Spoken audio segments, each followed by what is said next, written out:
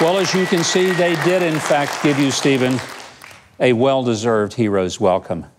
On that day, what was it that happened and you said, I've got to take action? Because, I mean, a lot of people are amazed that you would spring into action as you did, knowing you were risking your life to do it. We all in the shooting world say, well, we would do something like this if it happened.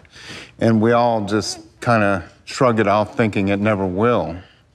But you make that decision ahead of time and you understand what could happen. I think there's a lot of people out there, a lot of shooters and a lot of NRA members that would have done the same thing that I did that day. Every time there's a mass shooting, Stephen, the left goes berserk and they say, it's the NRA's fault. How many NRA members have been involved in mass shootings? To my knowledge, I am the only civilian member of the NRA that has been involved in a shooting. And look which side I was on. You were there to stop it, not to create. I was there to stop it. After 2 years, there are people who, they're not physically recovered from their wounds, people maybe never emotionally recovered. There's some real needs, and you're out there trying to help identify some of those and let people know. Tell me about some of those. Well, first off, I'm trying to help Chris Workman build a handicap-accessible home. Chris Workman is the praise ministry leader of our church.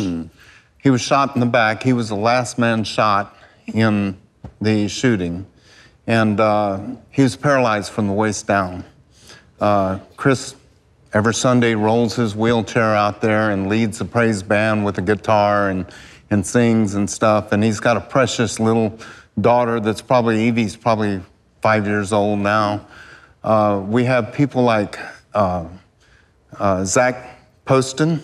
Zach Poston was 17 years old. He was signed up, he was a senior in high school, signed up to be a Marine. Hoorah. Got shot 7 times. Zach's grandmother crawled on top of him and sacrificed her own life to save Zach. Oh. Zach lived over it, but now he has plates and pins and screws holding himself together, and he can't be a Marine anymore. And he's got over $250,000 worth of medical debt now, and he's 18 years old.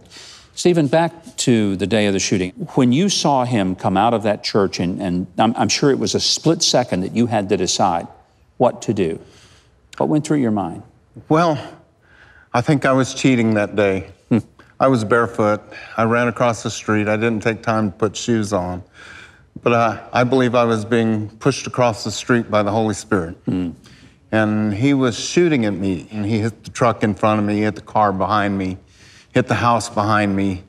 And the Holy Spirit said, don't worry about those. Do what I sent you here to do. And I heard that voice. And, you know, people think, if you hear God's voice, you're crazy. Well, I guess I'm crazy. I want to point out that the weapon that you had and that you used to stop him was the weapon that some people would, as we say, like to get rid of, the AR-15.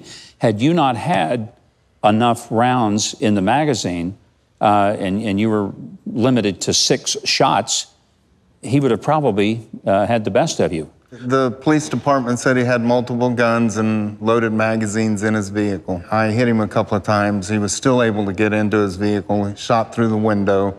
I returned 1 shot through his window, and then he speeded off and he ran down the road. I shot 1 last shot through his back window, and it went through the back window, penetrated the driver's side seat and hit him just right at the left shoulder blade.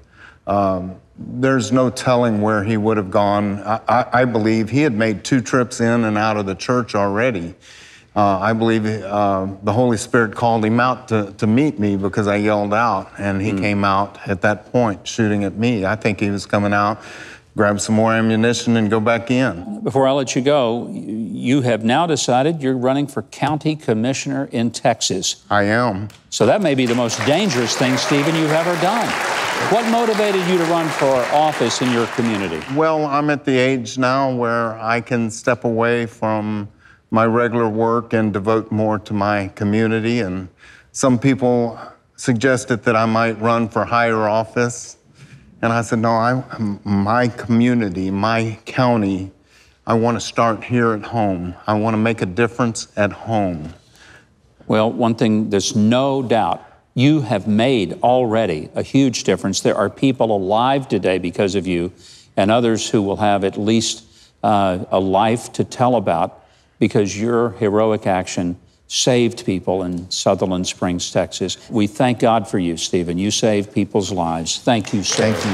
What an honor. I want to express my thanks to Stephen for being here and the gratitude of everyone here for what you did on that terrible day 2 years ago this very week. To learn more about Stephen Willeford and his campaign for county commissioner, or maybe to book him to speak to your group or your community, visit StephenWilleford.com. It's on your screen. Also follow him on Twitter at GoodGunGuyWill.